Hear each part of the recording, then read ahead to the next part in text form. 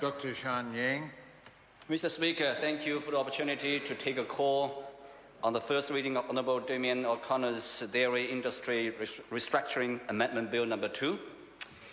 Mr. Speaker, this bill requires that Fonterra must ensure that the new COP fund, established as a result of the recent Dairy Industry Restructuring Act, does not comprise more than 20% of total number of cooperative shares.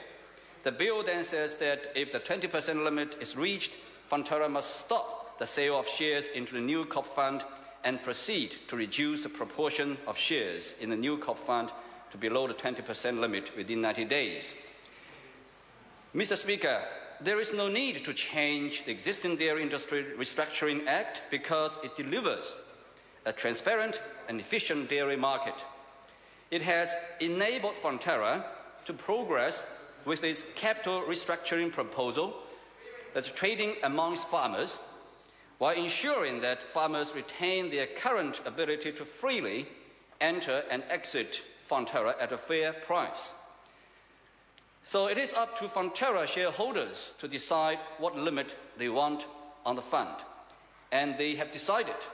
They currently have a constitutional limit of 25%. Mr. Speaker, this member's bill seeks to make a minor change to a complex piece of legislation. The issue was deliberated in the committee stage of the Dairy Industry Restructuring Amendment Bill, which became Act in July last year. The issue was only supported by Labour and New Zealand First. Even the Greens did not support it. So, Mr. Speaker, the bill wants the government to interfere in the operational running of Fonterra. We do not support this approach. The Fonterra farmers and shareholders voted for the 25% limit, and so we should not oppose their wishes. Mr. Speaker, National is proud of the success of our primary sector, and we are proud of championing our farmers and growers. So I will not be supporting this bill. Thank you, Mr. Speaker. Mr. Speaker. Mr. O'Connor, in reply.